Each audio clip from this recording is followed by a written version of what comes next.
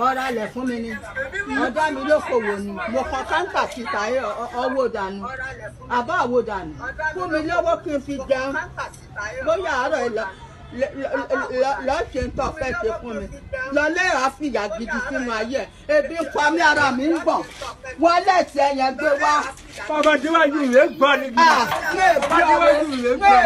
Lè gbọ́ ni bí. Fún mi lọ́wọ́ kí n fi jẹun.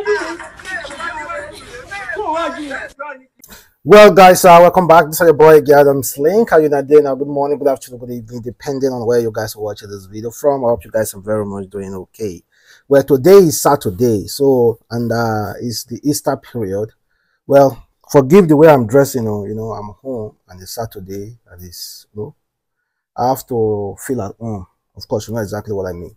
Well, that video I just played there. Don't laugh about that video. Don't laugh at it. Although you will just laugh, smile about it. But I think there is a huge lesson for us to learn from that video. It shows a grandma and a granddad. I don't know if they are actually grandma and granddad, if they have kids. The grandmom was asking the granddad, who is her husband, obviously, that she's hungry. She needs money to chop. She's hungry. Give me money. Give me money to chop. She's hungry. And the man doesn't have any money to give. Obviously, that man wouldn't even have any money to give because he's old now. He's a retiree. And if he wasn't working for the government before, then I don't know how he's going to be getting money from, except from his own kids. So what happened? You know, I will actually want to know the real story. Let me know if that woman have kids for him, or that woman is just a second wife. But if they could stay with each other and grow so old with each other, then how come they are still behaving like this? If they could stay with each other and grow so old with each other, how come they are behaving like that? You know, so many questions, guys. So many questions that I have to ask them. To ask them, like, how come you guys are still behaving like this to each other? What happened? Now, because of money, actually, it be like say that man has been really, really stingy all his life. Then, how come the woman was able to tolerate that stingy man until they grow old? What do you want that man to give you? And how will that woman now sustain? Don't they have kids? The kids should be able to provide for them now. Yes, in Africa, we might see that, okay, because normally, it is not good to put burden on your kids. You are supposed to work for your own money and work the things that you are going to eat. But obviously, the economy is not great, and we understand the system already. So, for instance, all those this kind of old people now, who is supposed to take care of them? Just for instance, we have kids who do not like their parents to ask anything from them. If they are this old, who is supposed to now take care of the kids? Who is not supposed to now take care of their parents? See, let's forget this 21st century and their ideology. We are supposed to take care of our parents if they get old. Forget this 21st century ideology. We are supposed to take care of our parents if they get old. We are supposed, it's our responsibility to take care of them. Forget those kind of inspirational speech and everything that says parents are not supposed to depend on their kids. The reason why, it's not the ultimate reason, the reason why that I will give birth to kids and put all my power, all my strength in training them is because I want there to be something good in life. Because I want them to do something good in life so that they can also assist me. There are parents who want to go on a holiday They want to buy that fancy car for themselves, or they want to put money in investment. But because of their kids' school fees, because their kids are because their children are sick or something, they need to pay something, they won't invest that money anymore. They will use it to train that child to school. So tell me, after that mother, that dad has spent all his life money on you, you expect that parent not to depend on you when he's old? Come on, man. Let's be honest with ourselves. Because as an investment, kids are investment, whether you like it or not. As an investment, you would like to get a return now. Yeah, you would like to get a return on your own investment. You would like to get a return.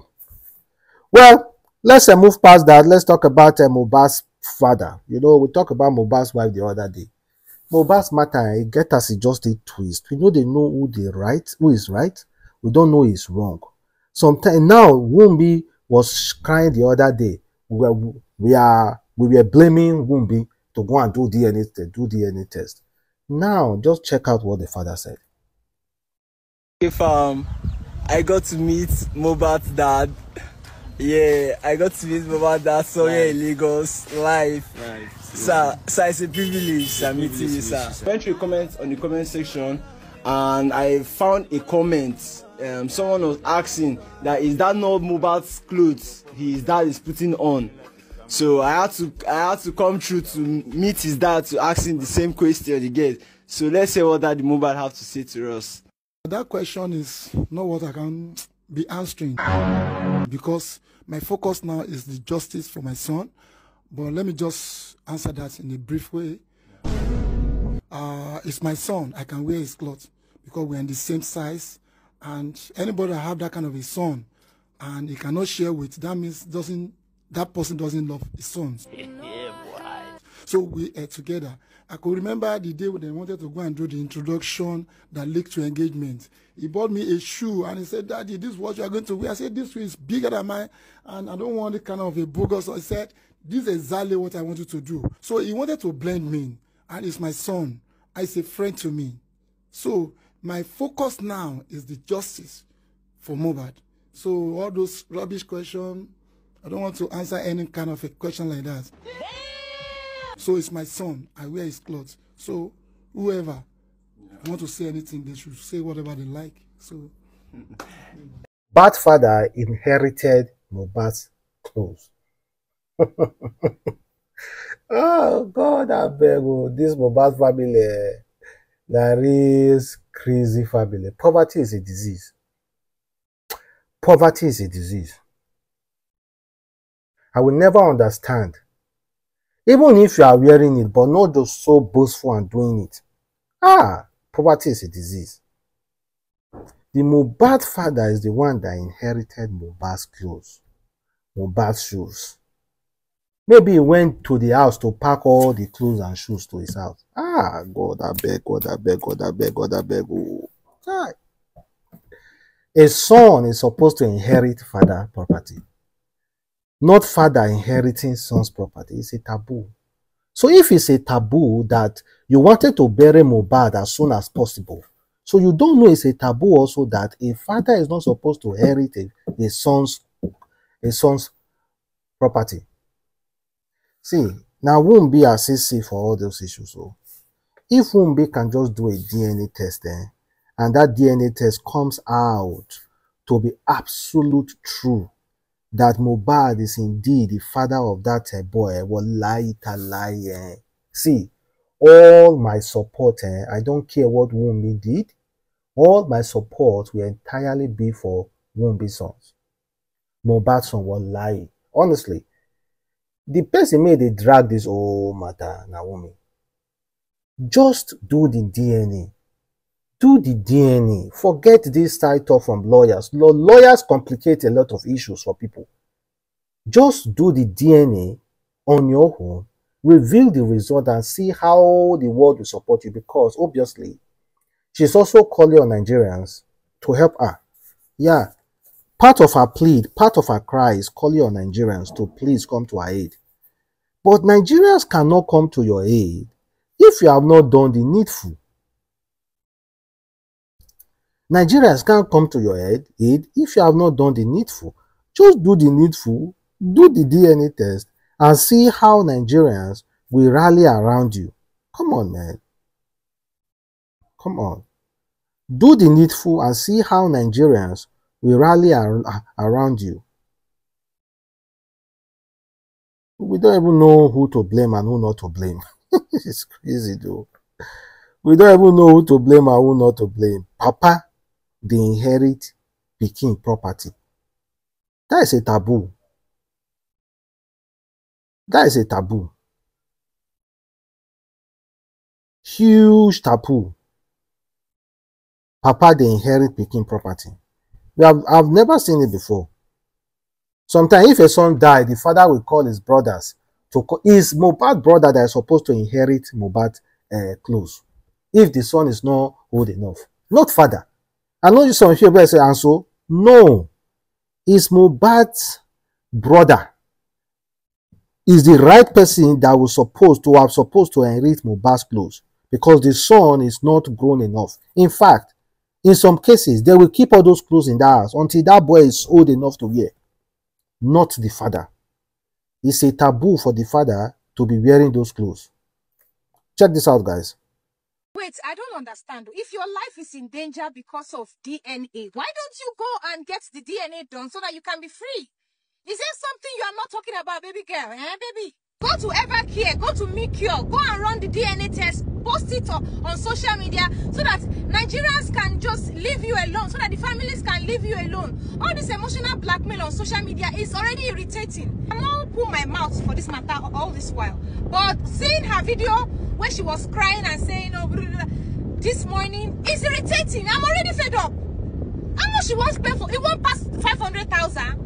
If it is 200,000 or 500,000, you cannot afford it. Come on social media and tell us that you cannot afford it. We will contribute. Me personally, I have to give you 200K. May you go do the DNA. To those of you going around comment sections, typing things like, oh, it's a sensitive topic. Oh, you will also experience the same thing. Baby. God forbid if I ever find myself in that kind of situation, how much is DNA? Me, I go do it. I go even make money from that DNA palaver. There's no need to be crying. My husband can wake up today and ask me for DNA. Heaven will not come down. You people should just go and get a life. Thank you. Heaven will not come down. You people should just go and get a life. Thank you. Well, absolutely, I agree with that girl, honestly. I agree with that girl.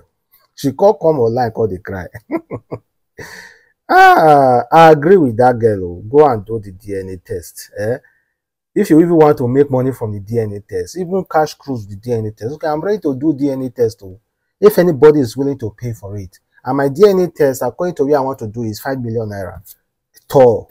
Then, if the people are not ready, people were even willing to even pay the money for that child DNA test. What is so bad? You are calling on Nigerians to help you. You are calling on Nigeria to protect you and your child. Say one of the crazy lessons, someone asked, what's the lesson that I will have learned from Mohbad? Dismissed. One of the crazy lessons I learned from Mohbad is not to be stupid. Sorry to say, it's not to be stupid as Mohbad, married a wife that is stupid, and have a father that is stupid, and have a parents, friends that are stupid, and also have a brother that is stupid. Because if you check the whole family, it's about stupidity. None of them is responsible. Having a parents who are not responsible is okay. It's not your fault. But you now growing up to be stupid and getting a wife, oh come on, man, that's on your own doing. Man, Mohbad, oh, may so continue to rest in paradise. Someone, you just guys need to just learn lesson from this whole thing. Learn lesson from it, guys. And meanwhile, guys, check out this picture of this woman that was mercilessly beaten by her husband. In fact, I'm looking for this contact of this woman. She posted the picture the other day to show the aftermath of what happened to her after her husband destabilizedly beat the hell out of her. Kai.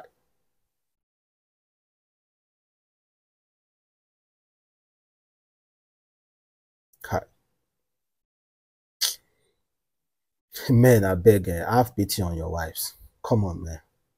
Get pity on your wives, Get pity. Yeah, Abba. Sometimes pity them most of the time. Not people sometimes, most of the time. Pity them.